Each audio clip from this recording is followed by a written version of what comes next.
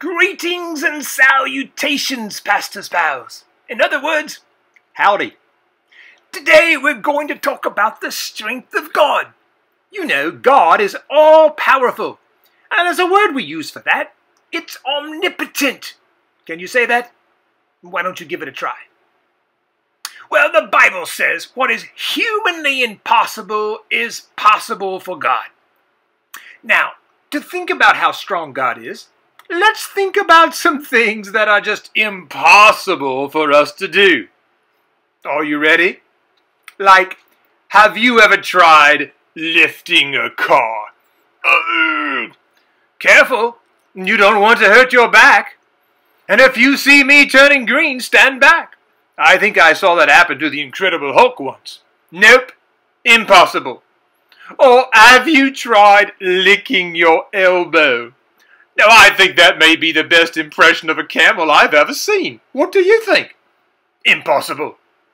Oh, here we go. Surely it would be possible for me to hide behind this branch, wouldn't it?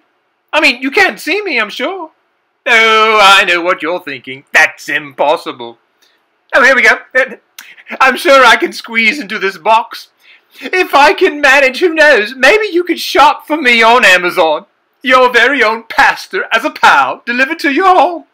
No, that's impossible. Well, I know. I'll huff, and I'll puff, and I'll blow your house down. I can do it. I'll huff, and I'll... well, maybe not. Oh, now that's more like it. Perhaps I can blow down this house. It's more my size. Take cover, birds. It's a human tornado. Now then, here's a possibility. I will pass through this sheet of paper. What do you think? Can I do it? I mean, pass through from one side to the other. Now let's give it the old schoolboy try now, shall we? Oh, maybe my head's just too big. It doesn't seem to fit or want to pass through. Maybe I could punch my way through, or perhaps get some assistance from a pair of scissors. If I just cut this way and that way. Oh, you know, Jesus said all things are possible for the one who believes. There are many things we can't do in our own strength. But what about relying on and trusting on the strength of God?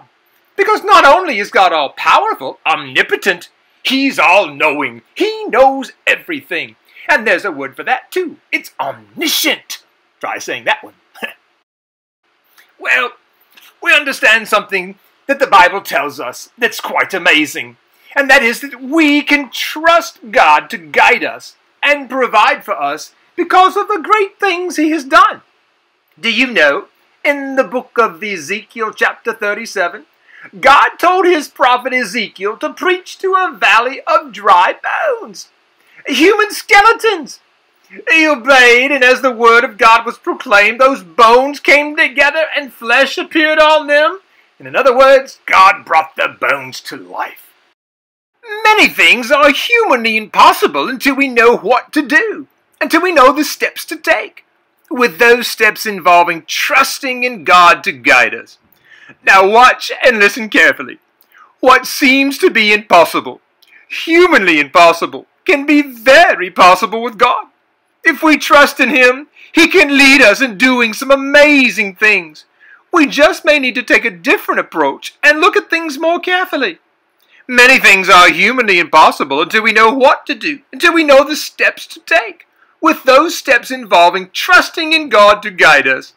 And with a different perspective and relying upon the strength and the wisdom of God, we just may be able to do what we once thought was impossible.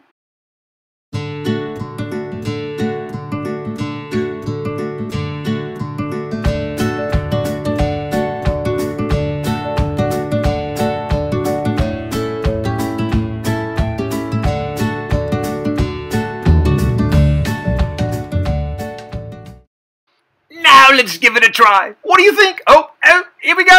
Oh, here we go. Ta-da! You see, I was able to pass through that piece of paper.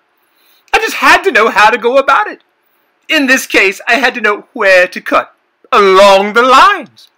So when we think about all the amazing things God has done, we know that we can trust Him to help us figure out and do things that would be humanly impossible. The Apostle Paul said that he could do all things through the strength of Christ. So remember, pastors, pals, what is humanly impossible is possible for God. Of course, now that doesn't mean we can just run out and try to pick up a car or blow down a house. But there will be some incredible things that you can do in life by relying upon the amazing strength of God.